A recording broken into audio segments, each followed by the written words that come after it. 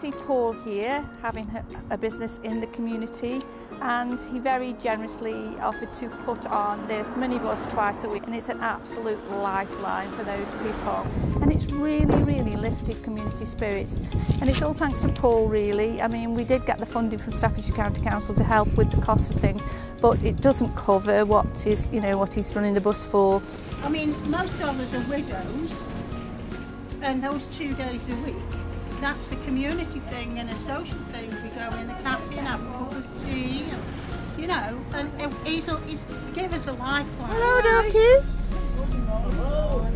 No, it's very interesting. I'm on the bus because my walking is not very good. And it's nice to come and meet all the lovely ladies.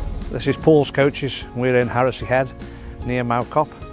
Well, some members of the community asked us to put a bus service on for them because they couldn't get to the local town centre for the shopping and the doctors.